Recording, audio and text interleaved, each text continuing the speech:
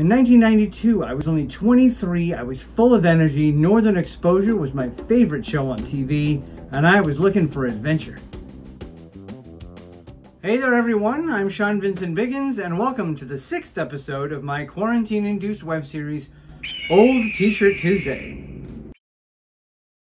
I suppose you could consider this episode to be a triple-double, to borrow a basketball term, because it involves 3 different t-shirts and 2 different trips to the Pacific Northwest. Aside from a school field trip to Washington, D.C. when I was in 6th grade, the only other time I'd been outside of the Northeast was on a trip to the UK that I took with my parents and my brother Tim when I was 17 years old in 1986. Now, if you're familiar with the show Northern Exposure, then you know that it takes place in Alaska. But Alaska is not the most practical place to shoot a TV show, and it's pretty far from Hollywood.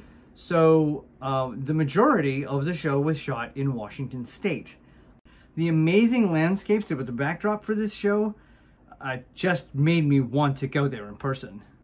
I got my hands on a Washington State travel and tourism magazine, and I started planning.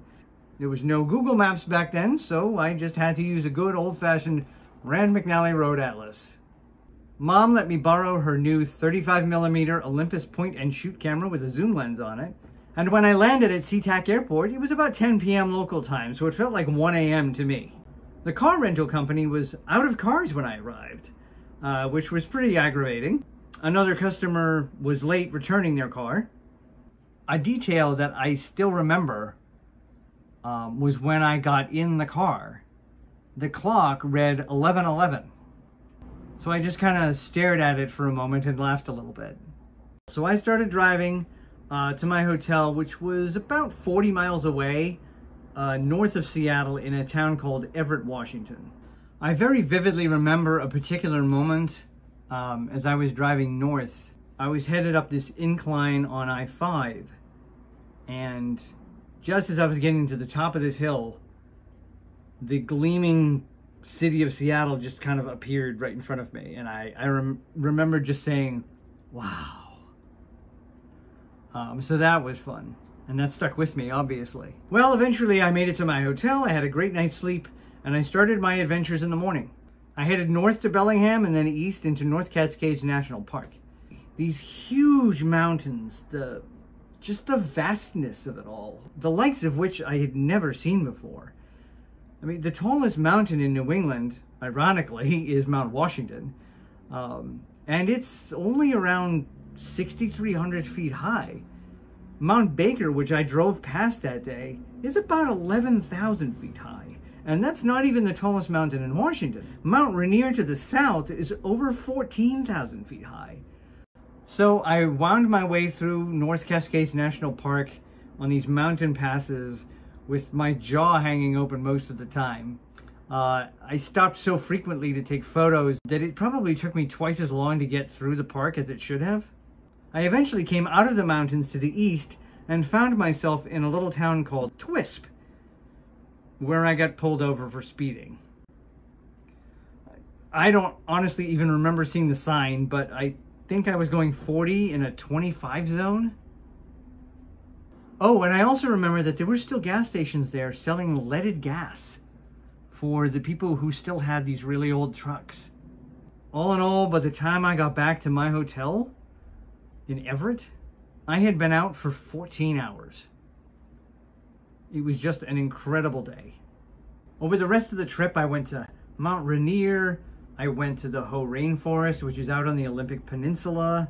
I explored the city of Seattle a bit. I even went to a Seattle Mariners game at the Kingdome, which thankfully isn't there anymore. Oh, after having grown up going to games at Fenway Park, watching a game at the Seattle Kingdome was like watching a game in a tomb. And the Mariners really sucked that year. So the crowd was pretty sparse. They were giving away 2-for-1 tickets when I bought mine.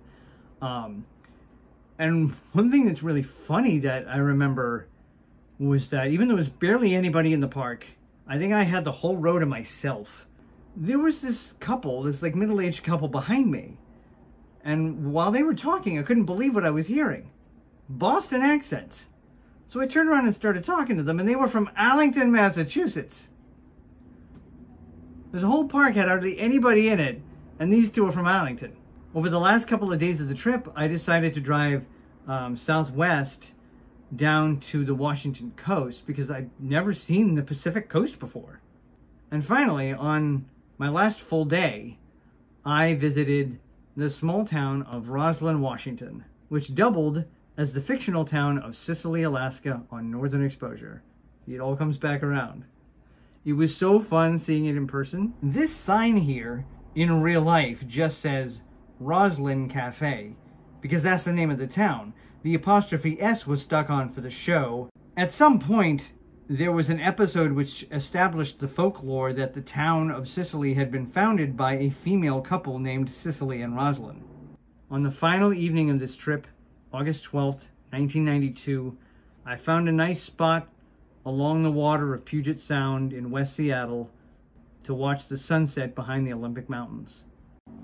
Now, that was something I had never seen before.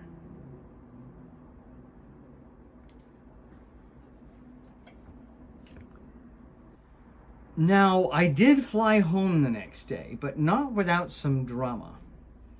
The night before my flight, I thought I had turned my alarm clock in the room on.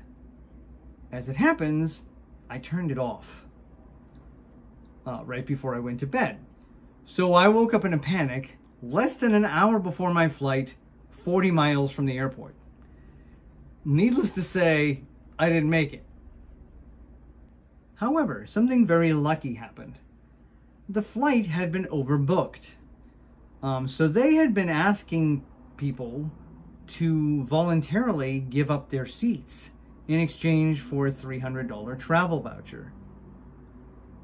Well, when I went to rebook myself on another flight, somehow my name had gotten mixed in with the people who had given up their seats voluntarily, and I was given a $300 travel voucher as well.